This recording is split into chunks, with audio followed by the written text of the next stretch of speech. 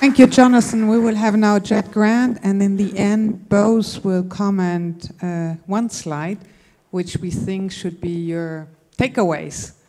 Perfect. Jed, the floor is yours. Thank you, Karen. Thank you for hosting this. Thank you all for coming this afternoon. Good afternoon.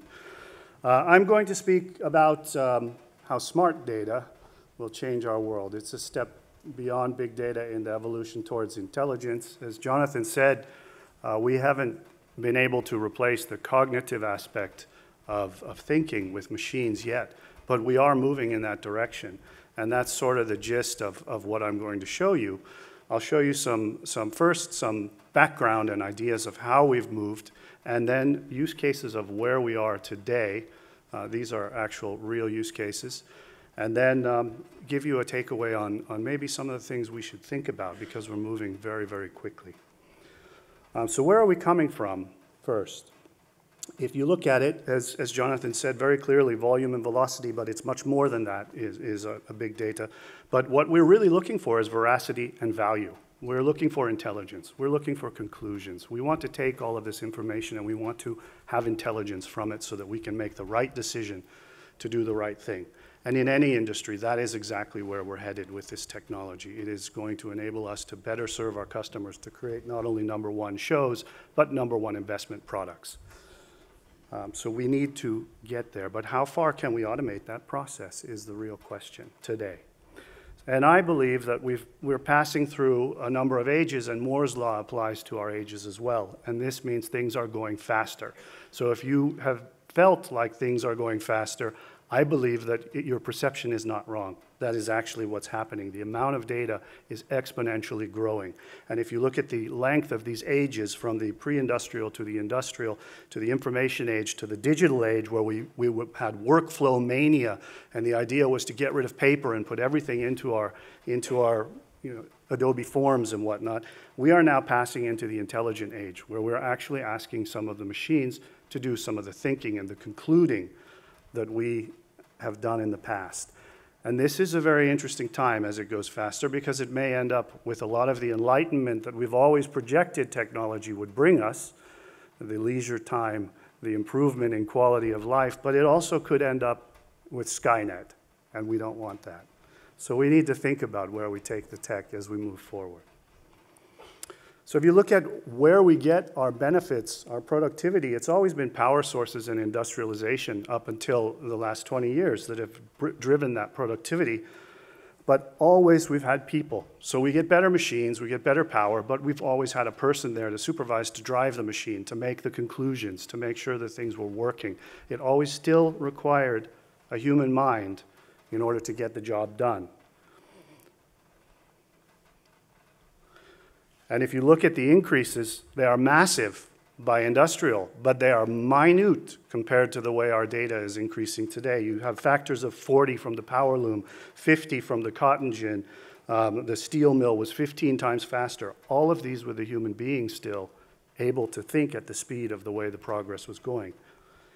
And then we came with robotics and digital reproduction, which enabled us to have the first light touch processes. So human beings were no longer, a brain was no longer required to drive each step of the process. We just had to provide quality assurance, supervision. One man could look over this entire factory floor and verify that everything was going right. So this is a very light touch conclusion in the process. And then the paperless automation allowed us to create some systems that were entirely no touch, with some tight constraints, so that the forms had to be done in certain ways, the data had to meet certain qualifications, but you could actually have a complete process, self-service process for an end customer that required no human at the other end. We see these today all the time. E-banking is a common one. There's nobody pushing a button to say, yes, we're going to do that transfer. If it meets the criteria, it will just happen. And now we're at the intelligence age, where we can actually ask the machines to do some of that thinking for us. So we can solve inhuman problems. We can actually take the technology that we have today, because the processing power and the data management, the capacity of memory is so great, that we can actually apply it to problems that you cannot solve with people anymore. No matter how many people you throw at the problem, you're not going to be able to solve the problem. because you cannot get the people to coordinate, to think the same. They don't have telepathy. It can't be done. I'll show you 3 use cases now. The first one is the parking lot spy. It's a very simple and one of the earliest big data applications that I came across that was really stunning in how clever and simple it was. The people hound, another, if anyone has used SoundHound to check out music, you can do the same thing with people. And I'll talk a bit about KYC3 and the analysts that we have automated. At the heart of KYC3, what we've done is automated the job of a junior intelligence analyst. So we've automated that conclusion process in order to produce intelligence. So if you want to know your customer supermarket style with the parking lot spy, you want to know who is coming into your parking lot, who is coming into your shopping center. You want to know the profile of that person. You want to know everything about them so that you can serve them and sell them as much as possible. How can you do that? You put in place a loyalty program, you put in place cameras on the parking lot entrance and exit, and you put license plate readers that can read the text of the license plate. You can also detect other things. You build data from this. You have the shopping records of every person with that card. You have all the enter and exit records of the cars. You have the model, the make. You have whether it was a male or female driving the car, this type of thing. So you can see all of this information about these 2 different sets of data that you get every single day, piling up and getting bigger and bigger. And what you have is the frequency, which is a temporal key. So using the timing in this data, you can cross-reference the data and come up with a 100% accurate projection of who is coming in your parking lot based on when they came in last time. So if you have a Mrs. Smith who comes in on Monday and Thursday, twice a week, you know she buys cookies, she's 55, she lives 10 kilometers away. That's your shopper program. You know there's an AH2019 license plate that's a Mercedes S-Class with a female driver that comes in Monday and Thursday as well. With enough data in these 2 sets, you can match it and prove that she is indeed the person driving that car, and you know when she's going to be in next week, and you know what she's going to buy. So Monday at 10 a.m., Mrs. Smith and 27 other people come in, quick, stock the cookies, and we can adjust the pricing because we have digital price tags now on the shelves. So we can maximize our profit. If you look at the people hound, this is something I presented in 2010. I was a keynote speaker at Intelligence Support Systems Conference in Bethesda, Maryland. And this, at that time, was hypothetical. It was technically possible, but I didn't know of any case where it had been done. I now know it has been done. And it is basically SoundHound for the crowd around you. So if you look at how this is possible, in 1997, the Defense Department's state-of-the-art facial recognition software still had a 0.54 error rate. That's a false positive, false reject against 1,000 false accepts. And in 2000, there were about 100 billion photos taken on the planet, and only a very small percentage of those were digital. By 2010, we've increased the accuracy of facial recognition in open source software almost 1,000-fold, and we have 2.5 billion photos with faces tagged in them being uploaded to Facebook every month. If you put those together, you have what you need to do the job. So the first step is to capture a facial image. You just need a picture of a person. Once you have that, you farm out the work. And it can be done on mobile devices. If you had an app connected to Google Glass or even using the phone, you can farm that out to all the mobiles running that app in the area. They compare the face that you've taken with all the faces in the Facebook friends of the individuals that are in the area, and you come back and group that back to the central machine, takes the highest probability hits, and you can then determine who you're looking at. It's very feasible to do. And it's so easy to do now that you just need Facebook, you need standard open source MapReduce architecture that can do that, and you've got your facial Iron Man style scanner that can let you know who's in front of you without asking a single question. In 2014, Carnegie Mellon University did it. A group of students did this. They did it in just a few weeks with a phone app. They didn't use any fancy glasses, but they were able to build an application that would detect in real time, and they used some other databases as well that they added in so that they could get birth dates, social security numbers, as you see up there, and other information about the people that they were looking at. So you just point the phone at a face and you know who it is in real time. And that's done by students as a class project now. If I look at KYC3, as I mentioned before, we've automated the job of a junior analyst. So we wanted to be able to process lots of unstructured text and to have the result, the intelligence. So we read all the news all the time. We pull in 55,000 different news sources in 22 languages. We have company documents from several jurisdictions. We hit all of the official sanction and watch lists of the FMA and FATF countries. We pull all this data in all the time, near real time, and process it. That's a big task. We have sources in Europe, in Africa, Asia, North America. The darker the country, the more data we get from it. South America.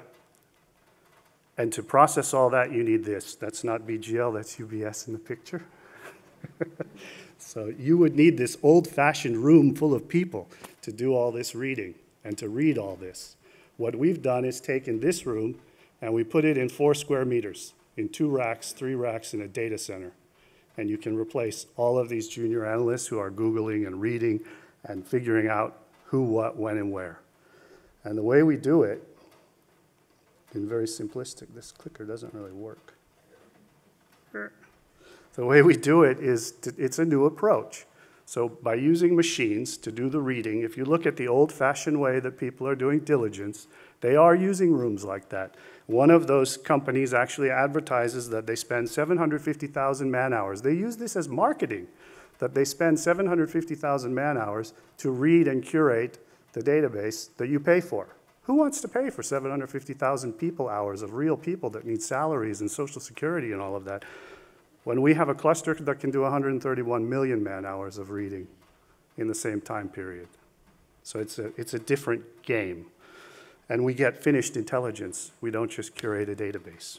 And how we do it is pulling all of that information in as quickly as we can, indexing it, but processing it with a machine learning system that we've trained to read this text. And we've trained it to do 2 things. We've trained it to identify the context of what that text is about: politics, crime, health, entertainment, sports, corruption, etc. And we've trained it to, inside the text, recognize who, what, when, and where, and the relationships amongst them. As soon as you have this, you can say that this person is a parent with this strength in this context, and these are the things they're related to: these companies, these addresses, these other people. You have automated an intelligence analyst. But if you think about this compared to the big room of people, the difference is actually that you couldn't do this with people, because our brain knows everything that it has read and everything that it has indexed. So you'd need to have a room full of telepathic people who each have each other's memory in order to come up with the same result. So the big picture is you get millions and millions of mentions. You have a graph that is the world, potentially. Every single human being, every single company, every single address can be represented ultimately in that structure. Here you see, it's quite timely, Angelina Jolie and Brad Pitt, even though this slide is very old. And the company, American Vantage Companies, which we've probably never heard of, most people, unless you're in the movie business.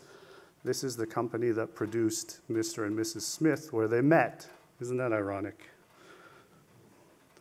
And if you look at what you can do with that data, is you can unify the facts. You have the intelligence that can cut across your enterprise, and you have this army of analysts that produce intelligence that allow you to make the conclusions you need to do. And so that your front office and your back office have the same facts, you can all agree on it. You don't look at siloed data sets the way it's happening in traditional industry today. But we're not there yet, so we're not automating everything. We can't decide, we can't have cognitive systems that decide many things yet. And we have to think very carefully about it, because machines are not intelligent. They are dumb. They just do what we tell them to do. even though we build very, very complicated instruction sets. They are stupid. They don't have feelings or intuition, which ours are often wrong. When you're climbing on a climbing wall and you're roped in, you still get the jitters, even though you know you can't fall and die. But they're often right, and gut feelings are very important in human interaction, and we can't delegate that to machines. If you look at where some of this is going, I mean, the ultimate thing is, do we put the machine in charge of the weapon on the drone? And there is a debate actually happening about this. I mean, should a machine be allowed to take a human life? And that question has been answered. It's happened already. In May of this year, a Tesla crashed because it misunderstood that a truck wasn't the sky, and it killed the driver. It just happened again in China with another Tesla on autopilot. So we have let machine learning and machine algorithms kill those two people already. But we fortunately haven't put guns on drones with machines deciding who to shoot. We still let humans make those mistakes. What does it mean for banking? All the way back in 1994, Bill Gates said banking is necessary, but banks are not. I think he hit the nail on the head. He was thinking about paperless automation and workflow probably. But an institutional bank in that monolithic sense is something that needs to transform itself. It needs to change. And banking service is what needs to be delivered. So, and that is sort of what FinTech, much of FinTech is doing to the banking industry. It might be scary from the inside for some of you who are working in banks. But the premise of a lot of FinTech, especially in the United States, is unbundling the bank and providing excellent service on a very specific vertical or niche there.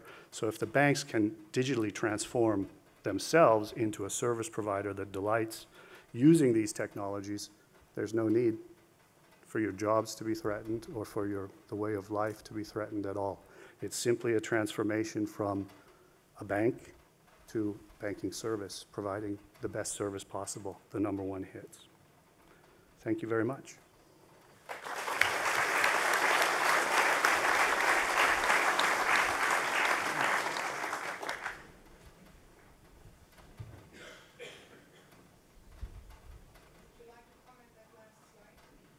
Sure.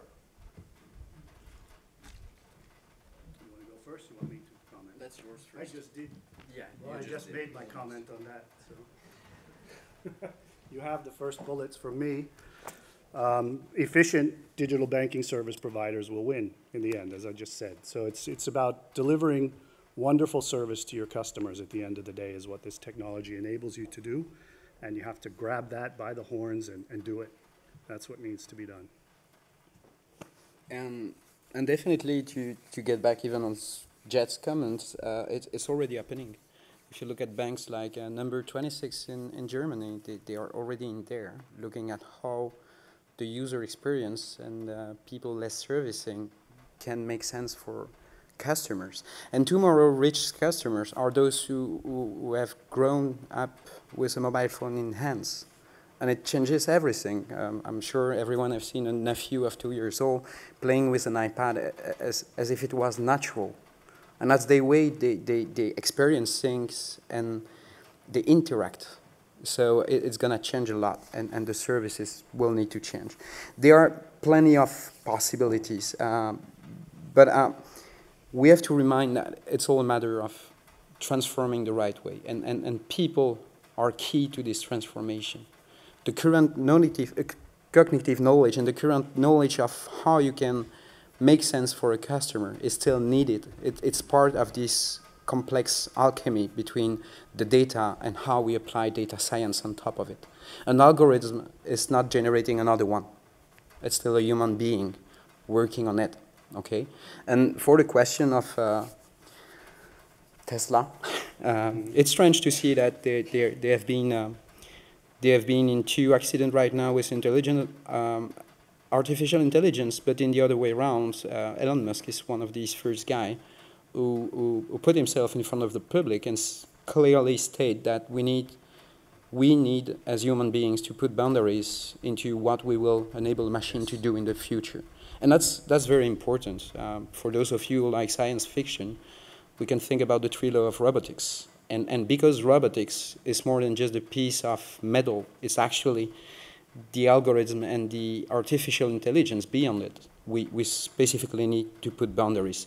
And for that, I believe Europe is good because, well, Every time there is an innovation, we put boundaries. So If it moves, regulate it. yeah. Yeah. That's it for me. I remember we received questions, but I don't have them in mind. Okay.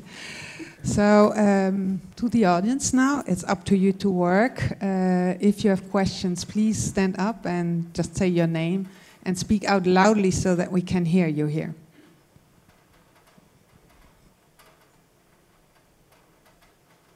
You blasted their minds. Apparently. Yes. Joan. My name's Joanne. Thank you very much for your presentation. You've both talked about data and gut feelings. I'm interested to know what weight of each was in your decision to choose to come to Luxembourg. Didn't get the end. Did you get that? Didn't get the end. Was it data or gut feeling that made us come to Luxembourg? Yeah, what the weight of each was when you both decided to develop your business in Luxembourg. I will leave the questions to Jed because as a border guy like a lot of you, well, it was obvious. Yeah, I have a long history with Luxembourg. I came here in 1993 as a civilian officer with NATO and stayed a while and left for a little bit. And I came back several years later to set up a company with 2 Luxembourgish partners. And that was in 2008. And in 2014, I started KYC3 because I was here. Kids are happy in school. So, you know, and it's a good place to be.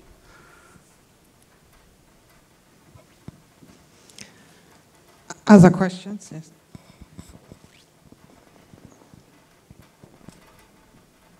Thank you.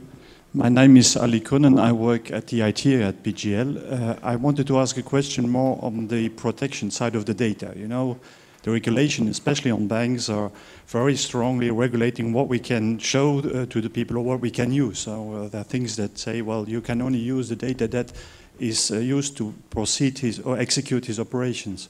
So in this sense, how does this fit together? You have on the one side the Google, Amazon, which is exploiting your data in any sense they want. On the other side, you have the regulator, which forces you in very strong regulations.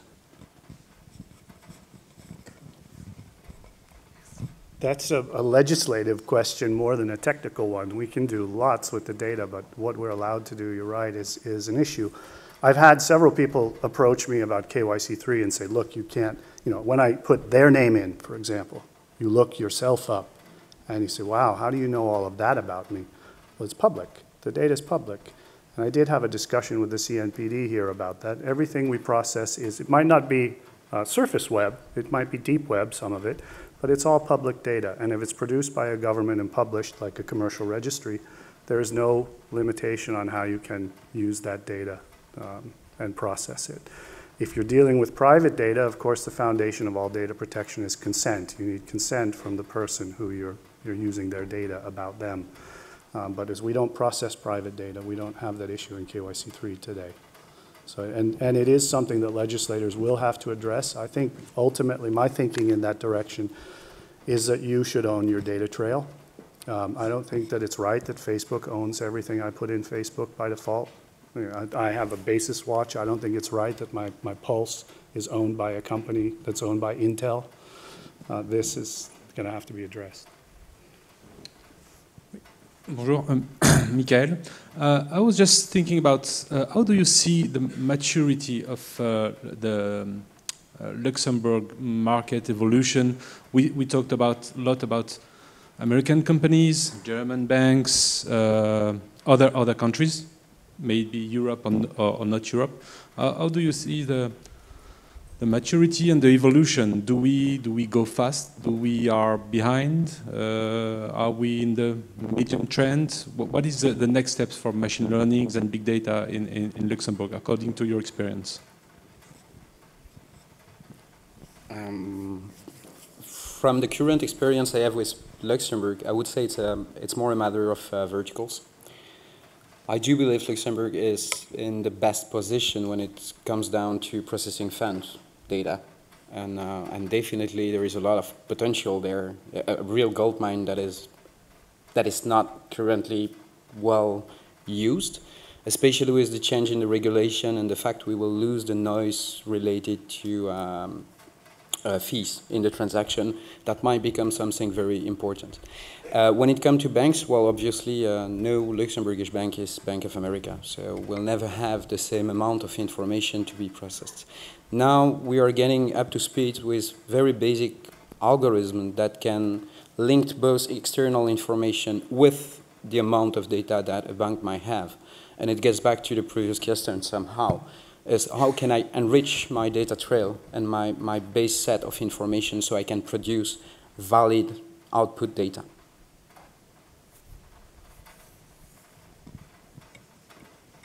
Okay.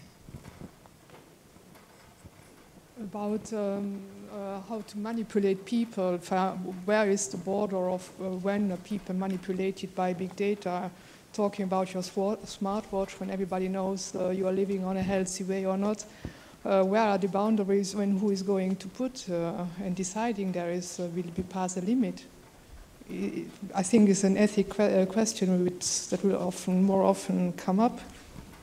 What do you think about this? I think you're absolutely right. I think today, you know, the whole concept of propaganda started really at the beginning of the last century. And it was done through mass media and empowered through television. And today, with a smartphone in our pocket and the capacity of processing that we have, you can actually generate personalized propaganda. So propaganda to manipulate a specific individual or group of individuals. And I think that's being done. I don't think it's regulated properly. Other questions?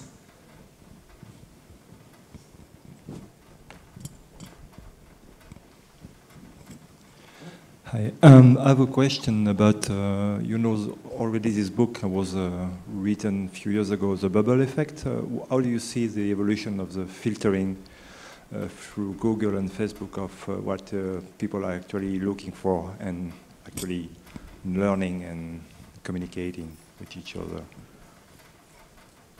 Any thoughts on that? I can answer that. Let's go for it. Philosophical. It is very philosophical. I think it's polarizing. I think that it's forcing people into exactly that effect. And by being aware of it, we have to force ourselves to break out of it.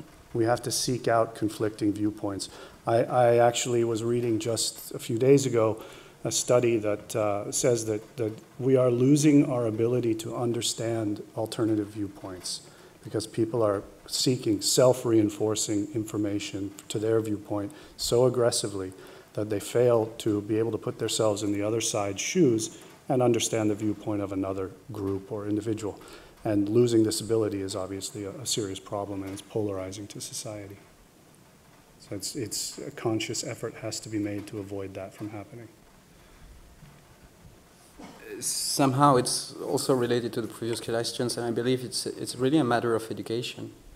Why as a human being, do you leave yourself being traced for a lot of information and do not question what you have in front of you? If you feel happy with Amazon's suggestion about what you should be reading, fine. If you want to extend your horizon, as a human being, you have the cognitive capability to think differently and start looking differently. Maybe the algorithm will adapt, but so far it's still in the position of the person consuming the data to be master of what he wants to do and what he wants out of this information. The system can automate a lot of processing and can suggest a lot, but it will never be the right information.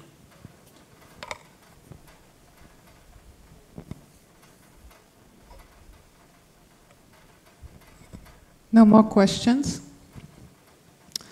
Well, Jonathan and Jed, thanks so much for this highly inspiring, very complete, very comprehensive expose. You showed us the mind-boggling potential which is in there with your rice boxes and your zetas. And you also showed, and that is frightening, I think, if you look at it. But then I thought was really interesting in this debate also was to see the human dimension. And as long as we can believe that we stay masters of that, I think we are still All right. So thanks so much. Let's give them a big applause.